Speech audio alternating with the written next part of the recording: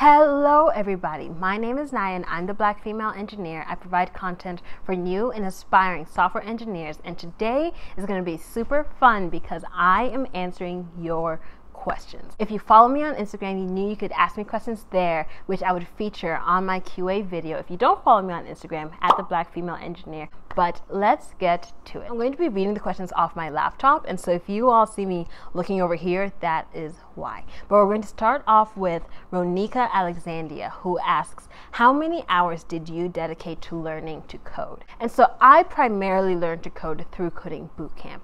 During my time there, I spent about 10 hours a day. The bootcamp ran from 9 a.m. to 5 p.m. every day, so already that's 8 hours. And then I'll spend another like 4 hours still learning, still developing, still practicing. However, I would make sure to step away and eat.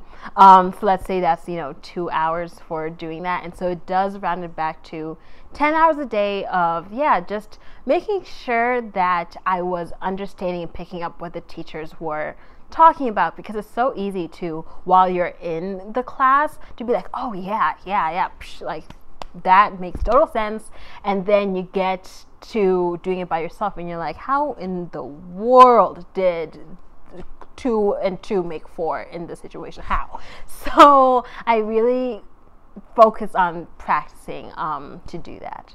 But to answer your question, it was about 10 hours a day. Going to the next question, we have at eatnow.thinklater. I like that. They ask, if you could redo your time at Flatiron, what would you do differently? I survived week 1. Oh my goodness, congratulations. Each week is a reason to celebrate. Like, y'all, it ain't no joke. I think if I could have had certain stopping points of, okay, from 5 to 6 we eat dinner and just watch TV and don't talk to anyone, and then we make sure we close the laptop at 8 o'clock, don't open it back up until the next morning, make sure you had 2-hour breaks here.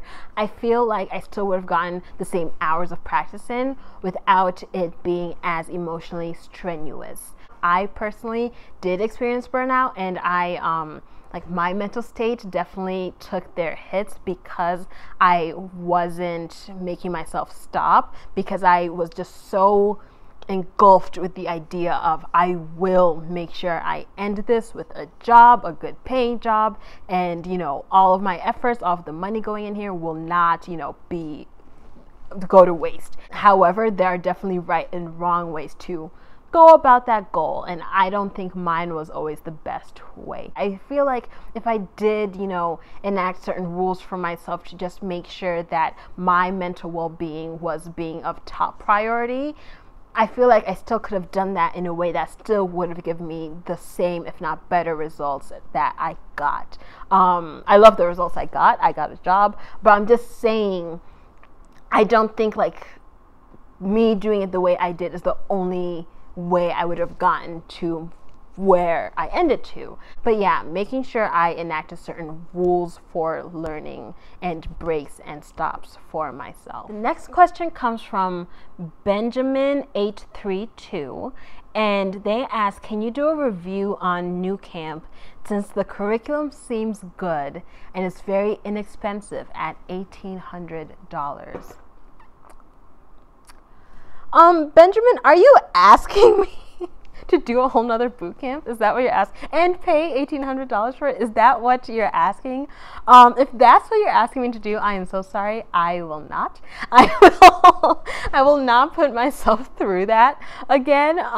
Especially if I'm the one paying. Are you paying the $1,800, or am I paying the $1,800? Let me know if that's what you mean.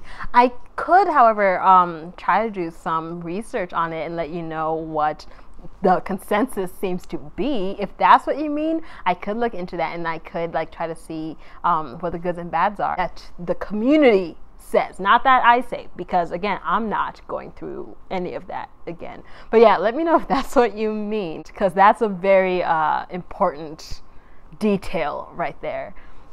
Okay, so next question comes from at paa.willy20, and they ask, which company are you working with? So I work for an e-commerce company. They specialize in creating websites and web apps for companies in the e-commerce industry. And so that's actually why I've been so busy right now. I am under 2 different contracts at the moment. One is phasing out, and one right now, the e-commerce company, is phasing in. And so I just started there, have been training and everything, and so I just started there about a couple of weeks ago, and then I have a couple of weeks left of contract 1. And so I'm in this overlap period where I'm working working a lot. So if you see me tired and everything, that is why. I'm hoping to be a lot more active on social media and everything in a couple of weeks when job 1 phases out. So yeah, that's the type of company I work with. It's actually different from the company you all will hear me talking about in terms of the job I got after boot camp and salaries and things like that, because that job is set to start in the summer. So in the meantime, I've been doing temporary development work for different companies under different contracts and everything. So I'm very much looking forward to that. But yeah, until I start that permanent role, I'm choosing to keep that under wraps. Just like fingers crossed, knock on wood. I don't have any wood, knock on wood, but yeah. Okay, so the next question comes from Compsci Dixon, who asks, favorite programming language. My favorite programming language, programming framework, is React. I love React. People who have DM'd me and talked with me about their coding journey and everything know I love React. It just flows really nicely. Now, that being said, it took me forever to actually start liking it. I just didn't understand it for the life of me for a very long time until I just started practicing like crazy, and it finally started clicking. And I just really like the way React flows, where JavaScript, things are just kind of has to go where they go and you just hope things work. React has a very beautiful flow to it, and I just love it. So yeah, that's my favorite programming language. So next, @Kinkama asks, how long did you prepare yourself for your bootcamp? And while in it, how did you take note? I prepared, for specifically bootcamp, I prepared about a month. I would make sure I would be doing, courses on Codecademy, like JavaScript. I would make sure that I was also going through their own pre-bootcamp material extensively. They provided us with about 100 hours of pre-bootcamp material. So yeah, I went through that like crazy, just making sure that day 1 I can really kick it off well, because something with bootcamp is once you're behind, you kind of stay behind. It's kind of the mindset people have, and they're not necessarily wrong. Now, of course, if you're behind one day, of course, there's ways you can catch up. But yeah, once you get to a certain point of being behind, it's very hard to catch back up. And so I was gonna make sure that I was starting ahead, if anything. And then I think there was a second question. Oh, while in it, how did you take note? I didn't really take notes. Some people took notes. I learned by doing. And so what I would do is, while the teacher was going through the material, I'd be coding along. It was rarely ever a class where the teacher's just writing on a board or just saying things. It would, most of the time, 90% of the time, the lessons would be coding something out and learning while coding. And so I would code along. That is how I learned best. And then after that, I would rewatch the lecture 2-3 times to really get that practice and make sure I understood before I moved on. So that's really how I went through those lessons. Next question comes from @New Nesta, who asks, what's your favorite animal? My favorite animal by far is an elephant. I love elephants. I am a very sensitive person. So sensitive. I'm so sensitive, y'all. And so I love elephants because they feel emotions very deeply, and they are very family oriented. And I was actually born in Zimbabwe, and so I've gotten to go back and I've gotten to ride an elephant, and that was just the most amazing time ever. I just wanted to cry the entire time. Just so amazing. So yeah, I really love elephants. I appreciate that more lighthearted question. At modestly_magnificent asks, how are you liking your job? Did you contemplate engineering when you were a finance major? So far, I like this new job. The people are super chill. I think like the mindset is more like startup mindset. They're not really a startup. They have multiple locations, but I feel like that's more the mindset. It's very chill. It's very like, do your job and, you know, come again tomorrow. like it's really fun and chill. And yeah, the people have been really great in like aiding in that training and that learning. So no, I really appreciate that. And did you contemplate engineering when you were a finance major? I didn't. Okay, so here's the thing. Fun fact, before I was a major in finance, I was a double major in finance and accounting. Before I got into that business school, I actually enrolled into my college as a computer science major. And that's something that's like really funny to think about. It wasn't really because I wanted to learn to code. It was just like when I looked at the different career paths that all these different majors and all these different, you know, schools and colleges provided, just engineering seemed like the thing that would afford me the life I wanted to see for myself, both like day to day and in terms of like financially and, you know, allowing me to hit certain goals for myself and things like that. But it had really nothing to do with the coding. It was just like, okay, I guess, you know, this wouldn't be a bad life to have. But then like a couple of weeks later, I got a letter that I was accepted into the business school. And so I just automatically switched over because that was actually the thing I had wanted really badly. And so, yeah, I had never contemplated it. So no, it's funny how things come full circle with, yeah, starting off, maybe not starting off, but signing on as a computer science student, and then 6 months after my graduation, being hired as a software engineer. So it's very funny. Next question comes from Curly Shawnee, who asks, does it matter whether you work at a tech startup or a large company as a first-time software engineering job after bootcamp? No. I don't think it matters at all, to be completely honest. I honestly don't think either is like bad or like good.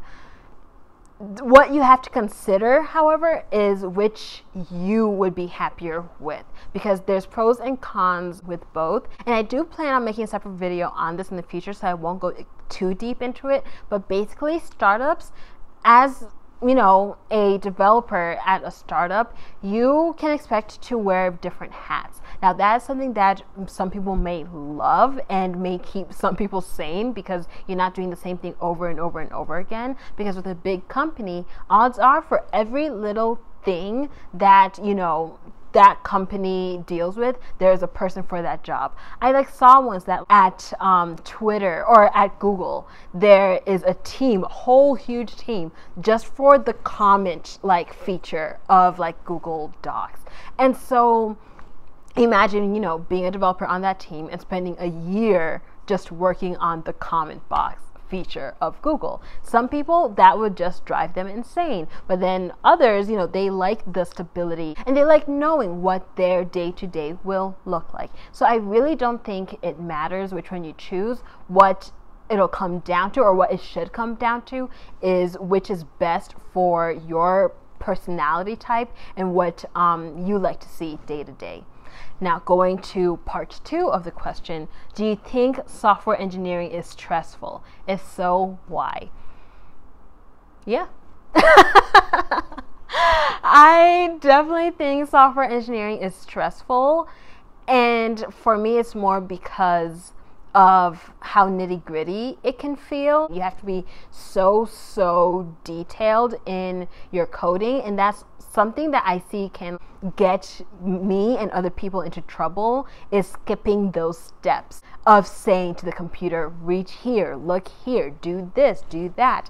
That's what gets people into trouble, and that's kind of what has, in my past, has created errors for me and things like that, because I'm not being extremely in my process. Now, that's something that we of course learn. I have definitely learned from my mistakes, and I have definitely done better, but I do find it stressful when you think you are acting in that manner of making sure you are really coding out things step by step, and yet your computer's like, nah son, like I can't find the peanut butter, like you said it was in column 3, where's column 3? Like it makes things difficult, and so it can make things very stressful, but also it can be very, very rewarding when you can finally say at the end of the day, this is the thing I have, with my blood, sweat, and tears, with my everything I've been pouring out, here is my baby. But yeah, software engineering is stressful, but it's also very rewarding. And so part 3 of the question is also, how do you remember everything when learning how to code? I learn out of habit. I think that has really been the best way I learn, by not trying to memorize things. I think it's better to learn how a process works and know why this process comes after this process and X, Y, and Z. Because I find that with memorizing things, that's where you can get into trouble, because now you're not actually understanding, you're just memorizing. And the thing about memorization, especially with code, is it'll work for that one app you're building, but once you switch over to a new team, it's not going to work, because it's different functions and different inputs and X, Y, and Z. And so it's more important to know the why behind things, because now when you switch over to other team, you know that, oh, I know that when we want to do this, we use this because the database works like X, Y, and Z. And so the only way I get to do that is by practicing and then really seeing how the pieces fit together. That's, at the end of the day, what's going to carry us further, rather than simply memorizing. So last question, @salsa_snob asks, what do you enjoy the most about development and what do you enjoy the least? The thing I enjoy the most of development would have to be that amazing feeling you get when something works. When, you like type up a line of code and then refresh your page and like you see that element pop up or that design look correct and work correct. You just want to just scream in like excitement and just joy, and it just makes like my whole day. Now, what I enjoy the least is the flip side of that, the not working part, and specifically how precise things need to be, where you can spend an hour or more going in circles not knowing why your code isn't working, and then you look back and see that there's a comma where it's not supposed to be, and then boom, your whole app is there you go, and you spent hours on this. That makes me just like so furious and so mad. Like I can feel just like the fury running through my veins. I just hate it so much. But yeah, at the end of the day, it's all worth it. Getting to see that final product and being able to say like, you know what? I made that. You see that? I did that. So yeah, that's something I very much appreciate and enjoy. Thank you so much everyone for all of your questions. If you're watching this and some questions pop up for you, please do not hesitate to DM me at the BlackFemale Engineer or comment below. And yeah, let's get that conversation going. I love answering those questions for you guys. But yeah, this is super fun. I hope you enjoyed it too. And I will see y'all later. Bye y'all.